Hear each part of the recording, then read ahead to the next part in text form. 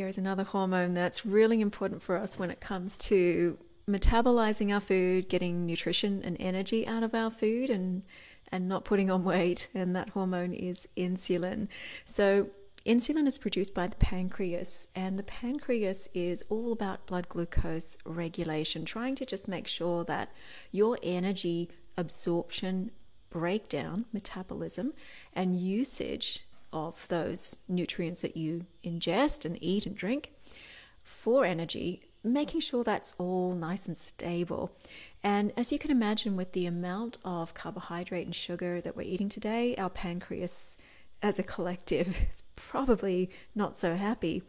So pancreas is very busy, and we're noticing that a lot of people are getting elevations in their insulin levels. And over time, when your insulin is chronically elevated because you've been eating too many sweet things or too many carbohydrates or refined foods, then it can be more difficult for your body to work with insulin.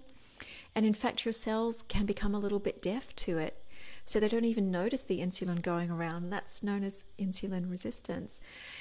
Insulin resistance comes up a little bit in the midlife, particularly in the fertility years and also in perimenopause.